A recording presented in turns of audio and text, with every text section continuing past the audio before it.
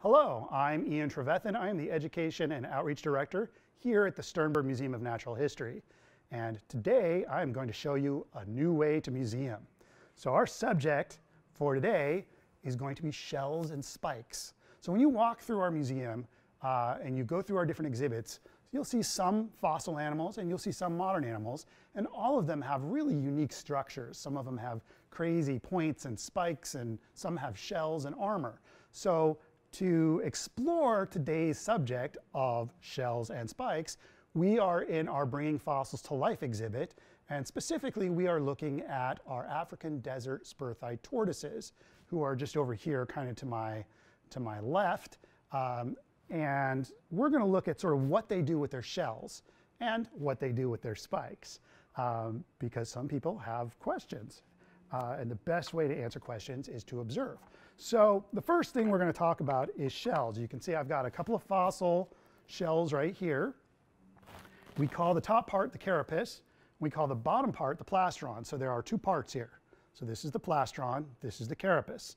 And if you look closely inside the carapace, what's actually going on here is you can see the backbone, the vertebra, and you can see actually it's got its hip bones in here and it's got its shoulder bones in here. So what's going on is if you use your own body as a map, you can feel your own ribs, and they go all the way around back, and they connect up with your backbone. That's exactly what's going on here. So this is the turtle's backbone. These are its ribs coming out. And the really unique thing about turtles is that their ribs have actually spread out and sort of connected to form the carapace. So actually their ribs and their backbone are the top part of their shell. And that shell is covered with a material called keratin, which is very similar to your hair or to your fingernails. It's the same kind of stuff. So they've kind of got two layers of protection. They've got the bone and they've got the keratin. So that's what a shell is made of. And as you can imagine, the shell offers really good protection.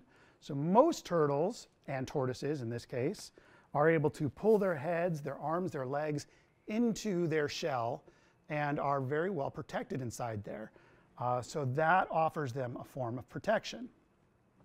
Now with our desert spur-thighed tortoises, it's actually mentioned in their very name that they have these spikes or spurs on the backs of their legs. And you can see some smaller ones actually on the front of their legs as well. And what those spikes allow them to do is defend themselves. That's actually a defensive mechanism.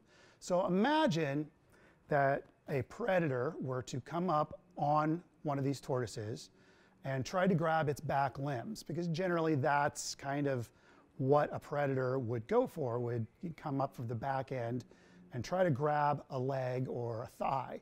And one of the things about specifically these tortoises is they're very, very strong. So their first reaction is to pull their arms and legs in their shell. And if you've ever tried to stop a tortoise from going anywhere, it's not an easy thing to do. These animals, well, they'll rearrange furniture or objects if there's something in front of them. So they're very, very, very strong. So what they would do in the case of a predator attack is they'd pull their arms and legs into their shell. So imagine a predator like a dog, or let's say a coyote or something of that sort, a canine maybe, maybe a T-Rex. No, T-Rexes didn't exist at the same time. So anyways, so that predator grabs its back leg, and that back leg pulls into the shell with great strength. Well, you've got these big spurs on the back legs, and what happens is those spurs then go into the muzzle of that predator that's trying to grab that tortoise's limb. And as you can imagine, as the force of those spurs go into the animal's face, that animal's going to let go eventually. It's not worth that amount of pain and damage for a meal that they're going to have to work for anyways, because this thing is covered in a shell. So that animal is generally going to let go and find something a little bit easier to eat. So that's how tortoises utilize their spikes as well as utilize their shells for protection. Thanks for joining us in the New Way to Museum with the Sternberg Museum of Natural History. If you enjoyed this video, like it and subscribe to our channel. Hit the bell for notifications when we release a new video. Support us on Patreon for early access and exclusive content. You can also follow us on all our social media. Links are found in the description. Thanks for watching, and follow your curiosity to new discoveries.